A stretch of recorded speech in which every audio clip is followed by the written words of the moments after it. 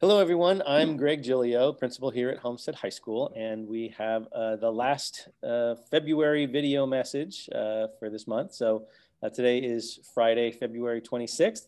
And before we get into our answers and our presentation, I have our guest speaker this week is Miss Terri Hannigan, who is one of our newest assistant principals here at Homestead. And so I know, because we started in remote learning, that not a lot of people have gotten to know or meet Terri, which is a shame because she's fantastic. So I wanted to give her a chance to introduce herself and hear a little bit about her. So Terri, you want to kind of let the folks know a little bit about you? Sure. So I'm currently in my 31st year in education. I started out as a science teacher at Cupertino High School, and I was there for a bulk of 30 years, teaching chemistry and physics and environmental science, and also had the opportunity to be the activities director for a season, taught teen parenting, teaching class for students that wanted to go into teaching. So that was pretty cool.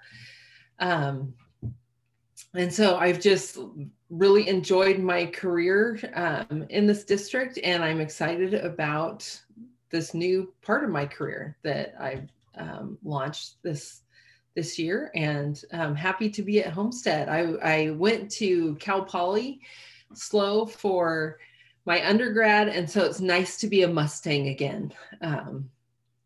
Even almost the same colors too, so it's wonderful. As far as me in my life outside of school, my husband and I have 3 kids. In fact, our oldest was a teacher, Emily Hannigan. She was a teacher at Homestead in the math department for 3 years. And she, a couple of years ago, moved down to the LA area and is teaching down there. And so we have a college student that's attending school online at home. And we also have a 15-year-old. Our youngest is 15. And she's also attending school online at home. So I'm in the boat that all of you are in, right? Because we all have kids doing the remote learning gig. Absolutely. And so I understand the ups and the downs of that for sure. So thank you for that. So your title here is Interventions Assistant Principal. So for everybody at home, what is, we know what that means, but how would you explain that to parents or whatnot when they want to know what you do? So as the interventions assistant principal, I oversee a lot of our support programs on campus. Some of those support programs are our AVID program, our Academic Foundations program. I work with the 504, I manage the 504 program, although I'm not a case manager for all of our 504 students, but manage the program. I also work closely with the resource department on campus. If we were in person, I would be overseeing the academic center or working with the academic center, which is now our online, which is an after school tutoring program. This year, it's all online. And I also, with the help of some parents and student tutors, this year we are running an administrative tutorial on Wednesdays from 10:15 to 11:15 for some of our 9th and 10th graders that need extra support, some tutoring time on their Wednesdays so that they can get work done. And that's also one of the online boards, or are you working with kids in person? Yes, so I'm working online in the morning with some of our younger kids. And then just recently started an on-campus learning pod on Wednesday afternoons from 1 to 3:30 for mostly juniors and seniors that need a distraction-free zone to do some work and get some help. So I bet the 31-year teacher in you is excited to see kids back on campus and being at least in the same room with them. Yeah. Yes, it's awesome. And I mean, it's why we all went into education, because we want to work with kids. And so it's nice working with kids in person for sure. So if I'm a parent at home and I hear that you deal with interventions, what are some ways that I can either, get some more information about some of the things that are happening so my child can get some support, or who do I contact? What would I do? So if you're curious about any of the programs, you can always email me or call me. I'll respond to either. And my goal is always within 24 hours to do that. The other thing, a support that I think is underutilized this year is our Athena online tutoring program. And that is also linked on the website. We have student tutors for all subjects that are available to help each 7th period. So on Monday and Thursday afternoons, as well as during office hours. They are also available to help other hours too, and they can make one-on-one arrangements with students to either help after school or maybe during an off period for your student. So that information is on the website as well. Great. Well, again, thank you for stopping by and giving us some information and getting us a chance to know you a little bit more. I'm going to let you go as I do the rest of my presentation here. But again, thank you for stopping by, and again, appreciate all the work, and it's really good to have you here at Homestead. All right. I love being here. Go Mustangs. Take care. Bye. So as she goes away, I'm going to start to share my screen here and begin our presentation. So let me get that set up for you. Oops, just got to touch one more button here. There we go. Looking for that. That's what I. So again, as I mentioned, today is February the 26th, the last day of February, and also as I always do, I'm trying to do a different survey every month. So there will be a new survey. There should be a new survey that comes out with this video. It should also be attached into my principal's message on the website, but also will be in the emails, the email that come out every week. Please, use those emails to send us information, send us questions, send us ideas, suggestions, and again, know that it's our opportunity to have sort of a two-way communication and to get to know Homestead a little bit better, and for me to be able to give out information. So look forward to seeing more of the March answers. So it's going to be a spring forward type of theme for that particular survey. So hope you get a chance to do that. So I wanted to do a couple of quick spotlights on excellence here. That was part of our theme for the February month. There was a shout out to Miss Amaskita, who is one of our guidance counselors for the students with the last name of A through F.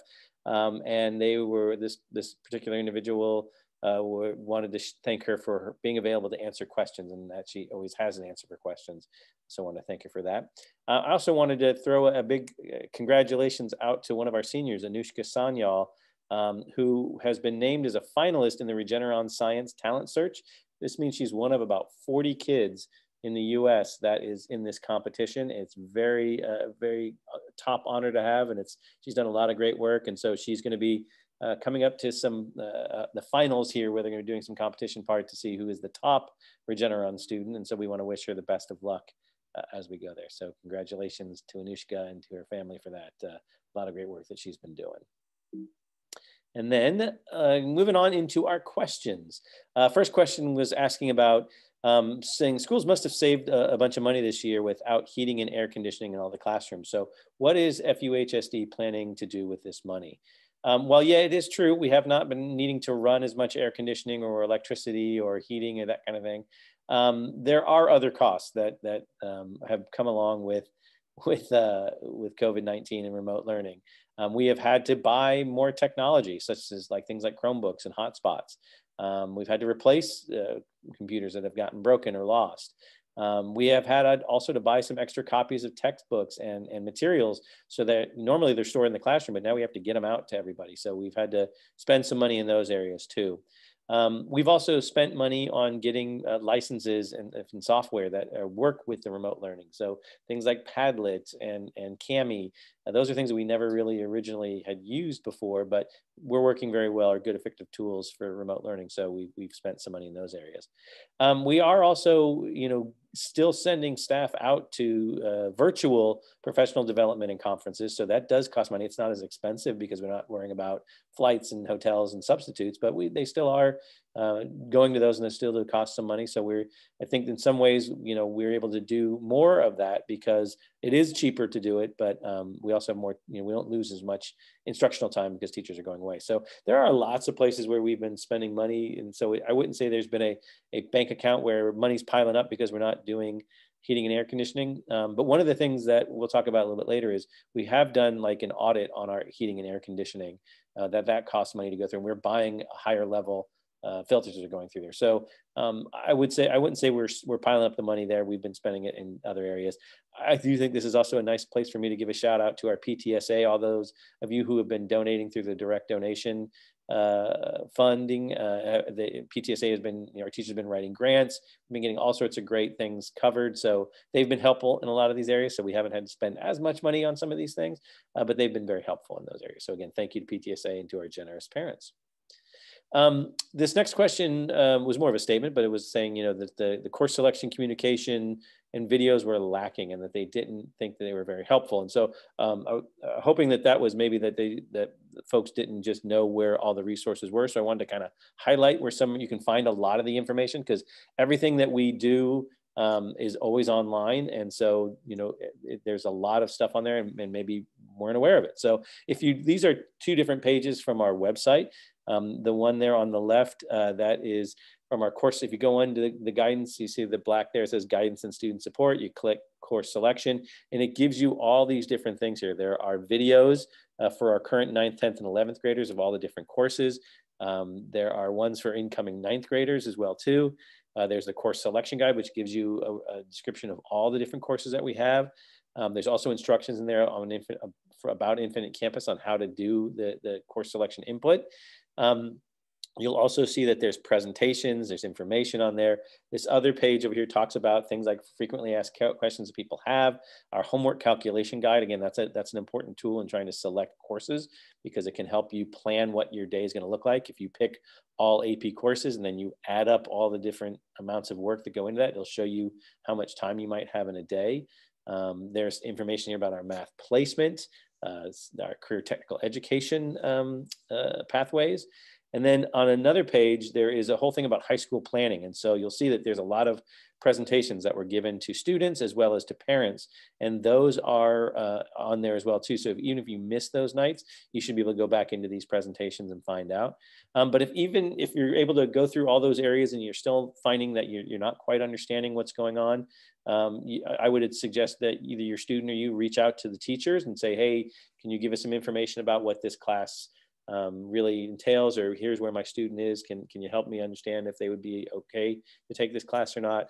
Obviously, our counselors are also a really good resource. They, email your counselors. They are getting a lot of questions. They are getting booked up for a lot. So they have asked that if at this point, if you have questions, to go to their Zoom links.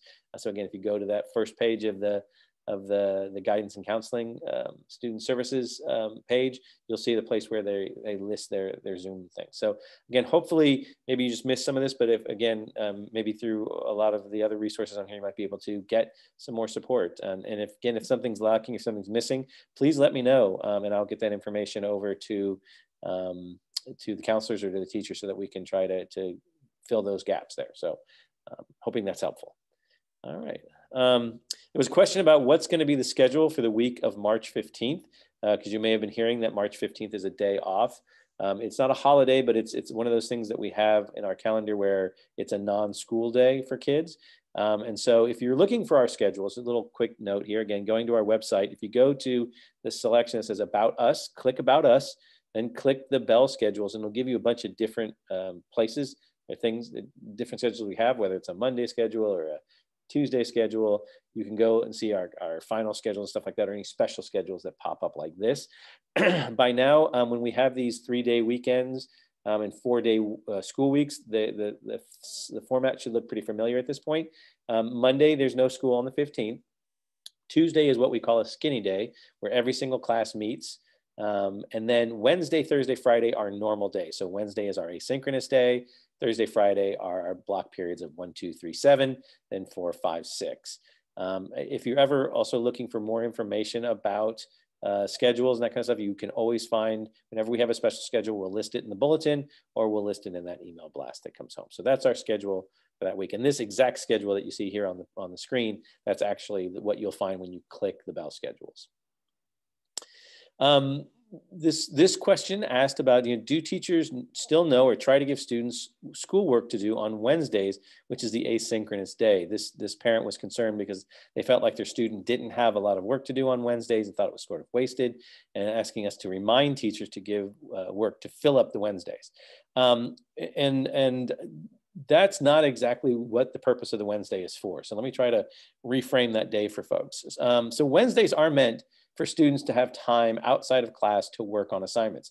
One thing we learned from spring last year was that students and teachers after being on Zoom for 6, 7, 8 hours a day are exhausted, and they were having a really hard time doing homework later in the night, and they just needed some breaks and some downtime. So the idea of working an asynchronous day in this Wednesday and would say that kids could actually reserve some of the work for time during a school day, and it wasn't like they were having to stay up even later, although we still know the kids are stay up, maybe procrastinate or stay up late because they have a lot of homework. But the idea was that they would be working on their normally assigned work, maybe catching up on some stuff, maybe getting ahead. But it's not meant to additionally assign work. It's not meant to have a special assignment just for Wednesday. It's also not meant to be, I'm going to assign a test and all my kids have to show up at this time and take this test. It's not meant for those things unless it's sort of a makeup thing. So what that day looks like also, just to kind of give it a little frame for you, 9 to 10 students are in class in that advisory, right? So that's an hour of time where they are required to be the space they're in. The 10:15 to 12 o'clock, it's an hour and 45 minutes of asynchronous work. It's not a huge chunk of time where they have all day to work on it. Although obviously they're welcome to work after hours or whatnot on that, but it's a specific time where we want them to get a chance to work on some stuff. We do also have office hours. We know those are super popular, especially later in the year, they get much busier. But I would highly recommend that students get a chance to go into those office hours and talk with teachers or get some support or make up some work in those areas. And then the 2 to 3:30 is a student activity period where there are clubs and activities that are meeting at that time. Not everybody has that, so that might be another time where kids can do some of the asynchronous work. But ultimately, and this is going to sound strange coming from the principal, but it is okay to take a break and to not be doing school, because this is a very frustrating, stressful, hard way to do school. And so it's okay that we kind of did an asynchronous day so kids could get off the computer. So they maybe were doing more paper and pencil work, or maybe they were reading. But it's actually okay to check out and go do something outside and go pursue some other interests. If they want to read their own book, or they want to get back to that musical instrument, or just go out and shoot some hoops, that's okay. I'm not saying to take the entire Wednesday off and to sleep in. That's not appropriate. There are smart ways to use that Wednesday, but if your kid is like you said, has nothing to do, maybe they're super organized and they've gotten through the work, and it's okay. Let them take a break. Let them find something that they can do that will give them some fresh air. The weather's turning a little bit nicer. Kids, are feeling cooped up. I think it would be an important thing to say, okay, go ahead and do a little something. If they're not doing their work and they're just saying, oh, I don't have anything, you can check that out by looking at Schoology, by asking the teacher, are they really supposed to be doing this work, or should he really be done at this point? Those are some good questions you could send off to your teacher. And maybe the teacher even has some ways to help give some enrichment activities for those kids to work on. So again, Wednesday's not meant to be just fill up with busy work. It's meant to be a time to actually have some time to process or even get a chance to decompress a little bit. So it's okay to do either. There was a question in the survey about, can we have an Asian parents meeting? I think this came as a result we have a couple other specific parent nights or groups that meet. One is our parents of Black students. Another is a Los Padres meeting. We also have things like PTSA and boosters, which are also parent type meetings. But these other two groups, the Black students, parents of Black students, or Los Padres, are more centered around an ethnicity. And so Asian parents are saying, hey, could we have something like this? And absolutely, we are looking to get feedback from all sorts of folks. And if there's a way we can organize something like this, we'll definitely do that. And so I've actually heard this request now a couple times in the last couple of weeks. So I think it's something that we'll be pursuing and sending some information out to try and see if there are parents of Asian students who would be interested in meeting and sort of giving us their feedback and what they are looking for in terms of what best needs to help support their kids. So we'll be looking for that.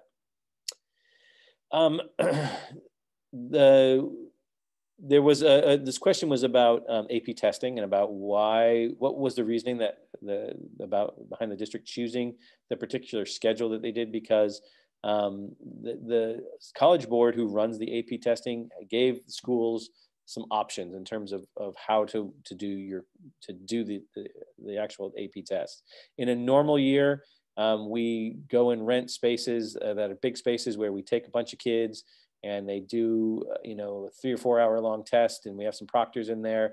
And then, it doesn't disturb the regular classes. And we have these outside folks that are doing proctoring. In the way it's going right now, though, our school board just adopted a schedule that allows for as many remote tests as possible.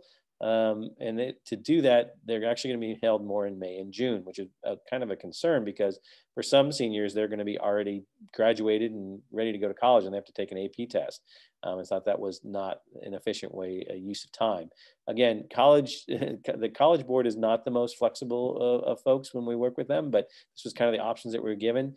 And the reason behind it, when you really get down to it, was we have restrictions that are being said that we can only have about 15 kids per class to take those tests.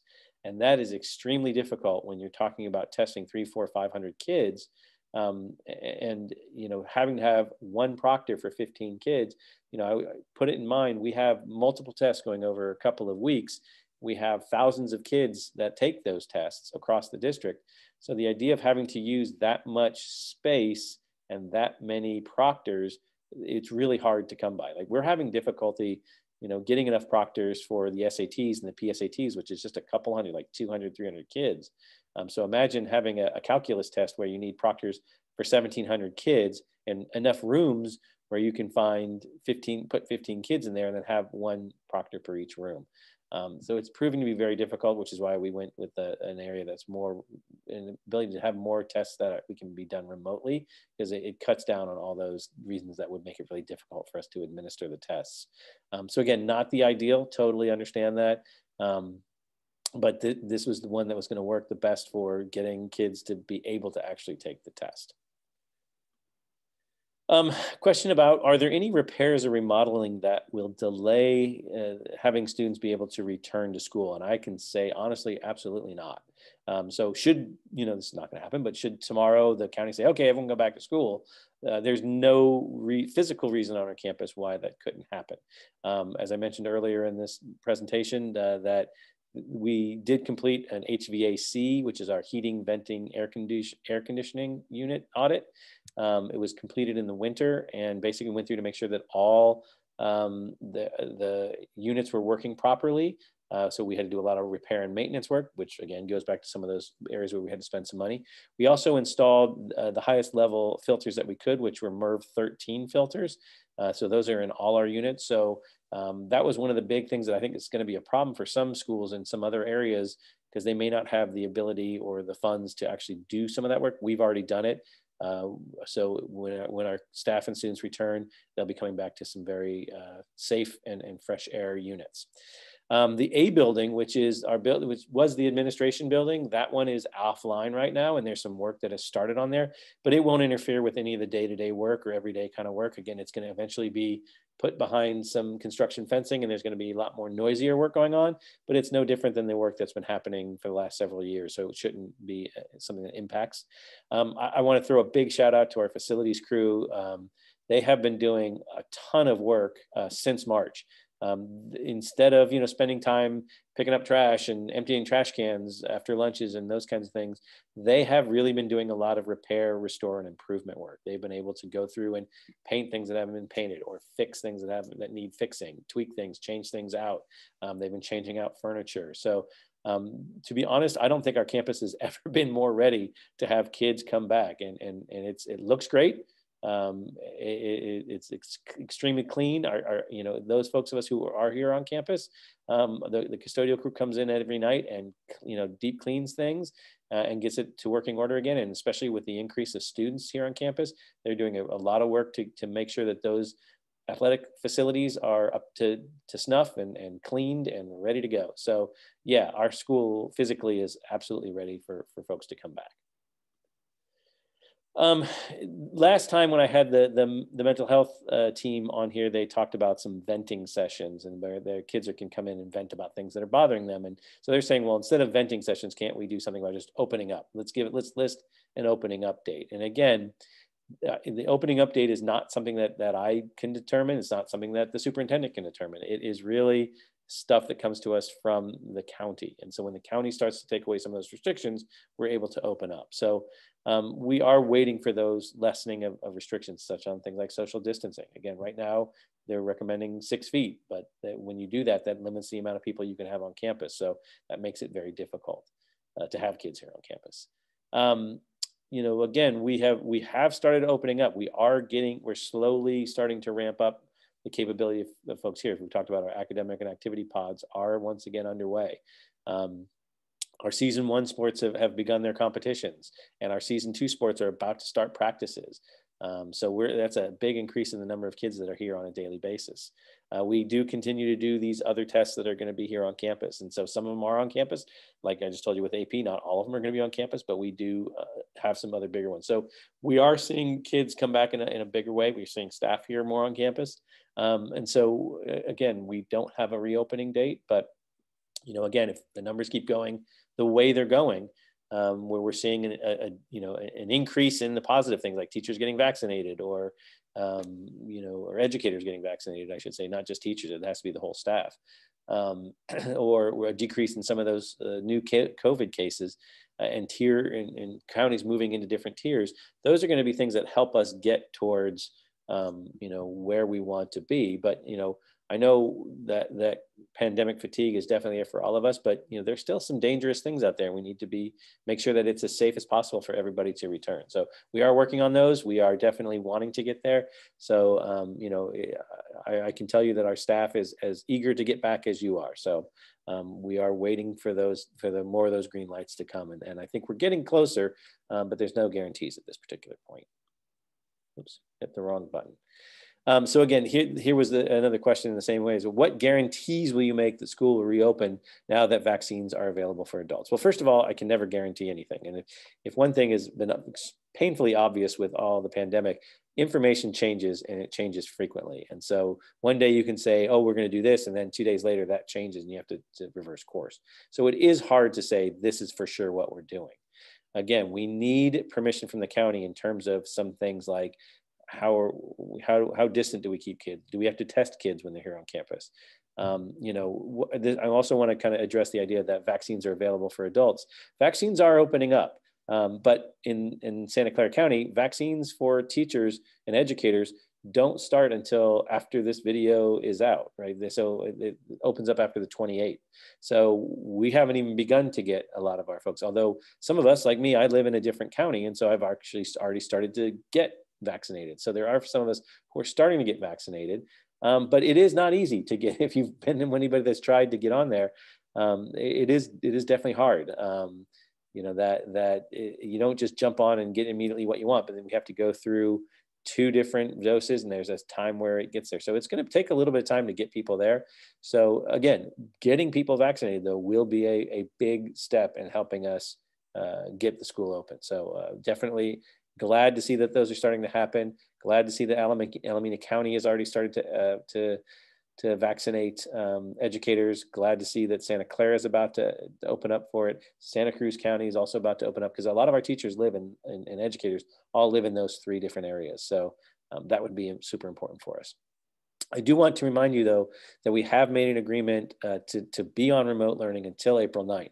And so again, if we start continuing doing the planning we're doing right now, we could see a significant, improvement in our situation. If we get to red tier, we could possibly be to orange tier by then. We could have most, if not all of our educators vaccinated. So again, that's going to give us some time to then have a last couple of months of school where we could be looking at some return to school in that regard. So again, what that's going to look like, that still remains to be seen. But sitting here today, right now, with the way things are looking, that's what it feels like to me. So I'm not the one that gets to say that we are doing it, but I'm saying that feels a lot better than we were even 3 weeks ago. But we are still having those conversations as a district about what are some of the reopening possibilities, that are safe and are meaningful. So again, safety is going to be number one. Everyone's going to be concerned about that. So we have to make sure they're safe.